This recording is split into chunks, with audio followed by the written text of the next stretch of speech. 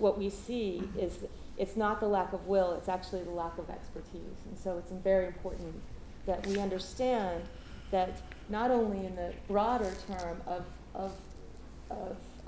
governments working to enforce and working to participate in understanding where internet regulation should go, or non-regulation should go, it's a very basic level, it's a very basic issue of time and money and resources and other issues that are being balanced in terms of being a full participant. The second thing I will just go back to and relate to is open source and technology. The only way that we're going to overcome some of these key issues is by having innovative technology and going back to the open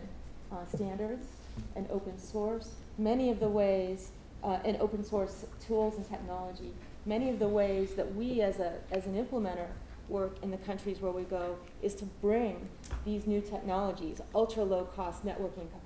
capabilities, often started and often initiated, the designs were initiated by people who are doing it for free and for using free and open source